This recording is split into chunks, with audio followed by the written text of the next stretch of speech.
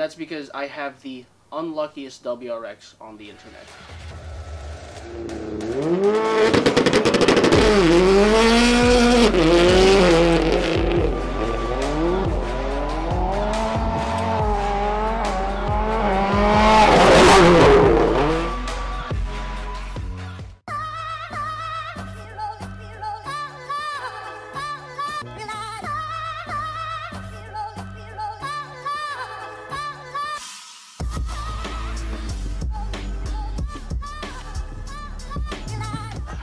Good morning. Now I bet you're wondering why I have my stock wheels out. And that's because I have the unluckiest WRX on the internet. And I'm gonna try to take that bad luck and turn it into something good.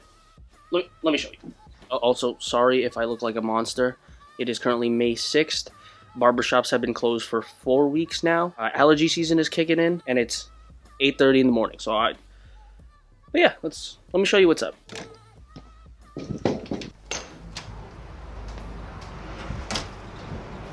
Minivan. This is not the WRX, clearly. This is not the Asa we know. Now you might be wondering why the minivan is in the driveway and not Asa. That's because Asa is currently at the body shop again. So, pretty much what happened was, 2 Fridays ago, I was driving home from work. Now you should know that I was gonna give the WRX a break. The new wrap was done, the car looked amazing. I wanted to put less miles on the car because I was driving it like every other day to work. And with the minivan, I figured, let's just take the minivan. So I've been taking the minivan for a while. That day happened to be my dad's day off, so I took the WRX so he can take the minivan so he can drive my mom to and from work. And that was the one day in spring that it snowed. 2 Fridays ago. I don't know what date that was, but had no problem getting to work, did my thing at work, and I'm on the way home, and I'm driving on the BQE, which if you're from New York, you know that that road is pretty horrible in terms of drivers, the amount of drivers, and just stuff on the road, potholes, etc. And I figured since I'm on coils, I drive more cautiously than I ever have before.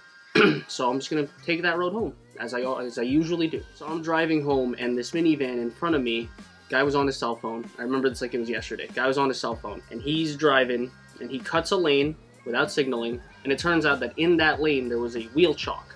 But not like a small wheel chalk, like a wheel chalk from a truck. And he drove over it. It like flipped under his undercarriage and launched into my lane, which is weird because I was to the left now and he moved to the center lane and I was still in the left lane. He somehow kicked that wheel chalk up from the center lane into the left lane. And at that time I was going like 51 and he launched that thing back at like 20 miles an hour. So it's a 70-mile-per-hour collision. Boom, hit my bumper. I figured, okay, it seemed like a rubber or plastic piece. It couldn't have done that much damage. I drive home, obviously upset, but you know, I was like, it shouldn't have done that much damage. I pull up to my driveway, and you know how there's a bus stop in front of my house? I look in the reflection and I see this huge black like line across my bumper, and that's through my tint, and I was like, uh-oh. So I get out the car and I walk around and I see it. My front grille shattered, my bumper cracked, my side skirt, because it went under, it had a bend in it, like it bowed out the side skirt, and it just ruined my day. I was so upset. And just to think, that was like, what, 3 weeks after the wrap got finished, or something like that, and it's just,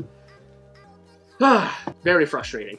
So I took it to the body shop, and he said, wow, this must have taken quite the hit, because once he took the bumper off, the support bar for the bumper, because there's like a little support thingy, that was actually bent in too. So long story short, I took a wheel chalk to the bumper on the highway. Cars at the body shop, obviously the insurance, Geico, is being a pain. This car can't catch a brake, and I can't catch a brake. I'm not crying, it's just the allergies. They ask you how you are, you just have to say that you're fine when you're not. But yeah, this car can't catch a brake, and I can't catch a brake, because after the coils, I was good on spending money. I was like, all right, let me save up some money, so that way I can have a summer once everything opens up and I'll have money to spend. And then Mother Nature or whatever throws a wheel chalk in my face. Quite literally. I feel the same way, Bo. I feel the same way.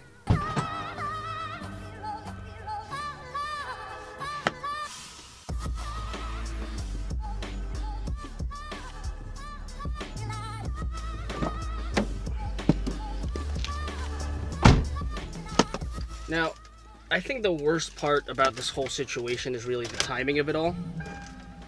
Then again, like, there could have been worse timing, but this is really not ideal. I was actually in the middle of filming this sick, like, wrap reveal official ASA 2.0 movie in the city and all that, just because everything's in quarantine. The city is empty. It's perfect for filming. And I'm actually about, like, a third or, let's say, a half of the way done with it. And for this to happen now really, really sucks. One of my sponsors, ProClip, sent me out this new unit that I could put on to hold my phone, and I was going to do a review on that, and now that's on hold, and there's just so many things that have to be put on hold because of it. And then the weather's getting nice, and I want to be driving around with my car with the new wrap and feeling good and enjoying the weather, but I can't because of this. And pretty much Geico's being really stingy, as they always are, as you guys know from the last time I had to get my bumper repaired. Geico, give me my f***ing money.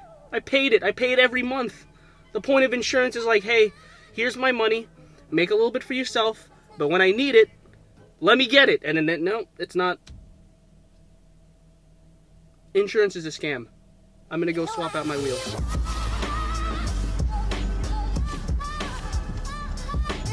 Alright, we're at the body shop. Let's go see Asa.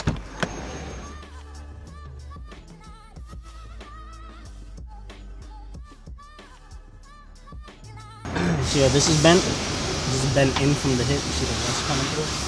The side skirt is bent upwards because I drove over it. I miss you so much, Asa.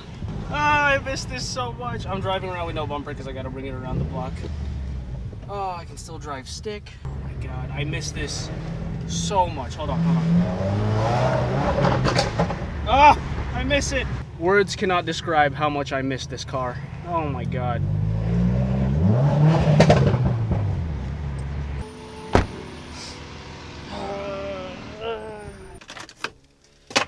Alright, we are back home. Work wheels are in the back, ready to be dropped off to get picked up for powder coating. I did take some spray paint with me because since the bumper was off, I figured I could hit the PA system with some black spray paint because I noticed it was rusting a little bit. So I hit it with some black spray paint just to coat it, prevent any more rust. And that's that, I guess. I miss my f***ing car.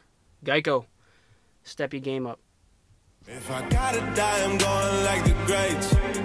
I don't plan it, but I live like it's today. Pop a quarter off a quarter and I'm straight. She can't stand me, but she came here anyway. If I gotta die, I'm going like the greats. I don't plan it, but I live like it's today.